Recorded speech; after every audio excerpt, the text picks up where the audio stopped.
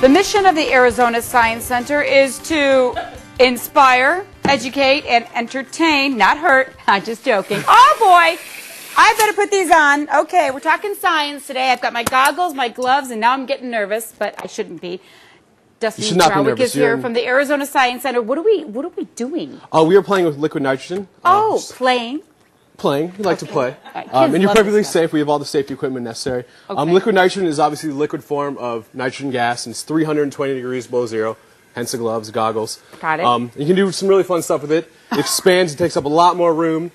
As it warms up, turns back into a gas. So the first thing we're going to do is have a bubble blowing contest. Okay. So what I need you to do is grab that straw. And let's face it, kids think this is cool. This is how they get into science. It's 320 degrees below zero, so it's really cool.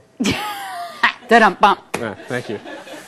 All right, so grab your straw. Okay, got my straw. Right. And is this safe? Yes. Okay. Perfectly safe. All right. Dr. Banks, I told him not to go anywhere. We'll keep our fingers crossed. All right. All right. So on three, you're going to try to blow as many bubbles as you can. We're going to see if you or the liquid nitrogen can blow more bubbles. Ready? Go. I guess you won. What was I blowing into? Really soapy water? Yeah, that was just soapy water. That was pretty good, huh? Wow, look at that. And if you feel these, it's frozen a lot of the water, and the bubbles are very crunchy. Can I touch? Put your finger down in there. I don't feel anything because I've got gloves on. Oh, it's icy kind of. There you go. Oh, yeah. Look at that. This stuff is also very fun because we can break things, make them very hard, very brittle. Now, I know you're pretty strong. You work out a lot, right? Yeah, oh, yeah. I'm buff. I've seen you at the gym a few times. Yeah, that's me. You should see your bench press. It's amazing. Yeah, unbelievable. Go ahead and break that racquetball for me. Break it. Sure, no problem. No, go ahead. Break it. Is it that hard? Is it broken already?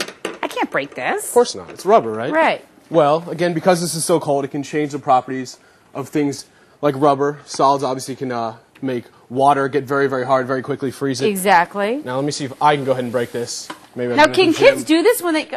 Oh, hard as a rock. Well, maybe it needs a little bit more time. Yeah, but we play with this. We do shows and demonstrations every single day. They vary, so you can come to the Science Center 7 days a week and see different things every single day. Different shows, different demos. Now, you know when you do this at... There you go. Look at that. All right, apparently it's not breaking Here, right now. try mine. Maybe it's a different... But so kids, when they come, I mean, the question that mine would want to do, oh, can we do that? Can we do that? Can they get involved? Absolutely. I mean, so many of the things we have at the Science Center are hands-on, so every kid can come and learn different things. All different shows and demonstrations are very interactive. We get volunteers that come up, so if you're one of the lucky kids who's real eager and excited to do this type of thing, raise your hand, and more than likely you can be the one doing the bubble blowing contest. Did that happen to you one day when you were a little youngster? I have to admit, I loved going to the Science Center in my hometown when I was little, and that's definitely one of the reasons why I work there now. And you get to do this type of stuff and have fun every single day. And you get to entertain. Let's try that one more time. Okay. Oh, but what are the marshmallows for? Before I let you go. Well, besides it might be a little them. too early to eat marshmallows. See, this would be a problem with kids. They'd be wanting to eat them, but that's okay. Do you like marshmallows? Yeah. Yes. Okay. Don't we all? Now those are going to be little frozen little things there. Look at that. Oh, is that? Can you do that? Mm-hmm. Oh, not like that. Is that the stuff they put in the space program where they compress it and all that weird stuff? I don't know what you're referring to. Yeah, I know. I don't know either. But you want to I try, can't believe you just ate those. It's safe to eat them? Absolutely. Nitrogen gas. I can't touch them, right? No. Use your glove and put this back in here. I want to try them. The air we're breathing right now is over 77% nitrogen. So when this stuff warms up, it isn't too cold, it's perfectly safe to eat things that have been in it. The kids must think you are so cool. I don't really want to put this in my mouth. It's freezing. I can feel it through the cold. Come on, eat it. No, I'm not eating. You come in. My glasses keep on. No.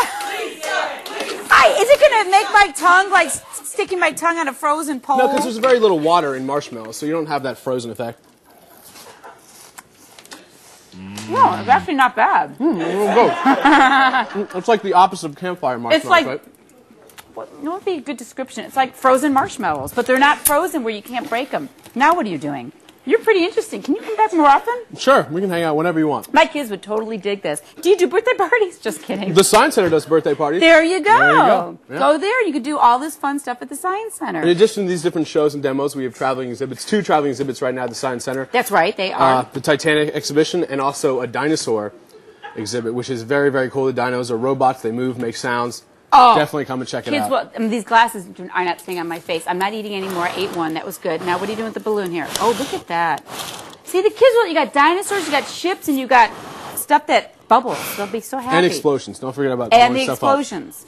So hey, you know what? Spring break's coming up. A great time to take the kids down Absolutely. there. We've extended hours throughout March, from March 8th through 30th. We're open until 8 p.m., so you can come, bring the whole family, have a great time, learn about different scientific principles. Thank you so much. You did a great job. And all of you, I've shared some of my frozen marshmallows so we can all try them. Thanks, Dustin. Good job. And don't forget, if you want more information on the Science Center, just go to azscience.org. There's a phone number on your screen. Your kids will have a blast. Dinosaurs, Titanic happening right now at the Arizona Science Center, plus all this other fun stuff. Thank you again. Coming up next, I feel like a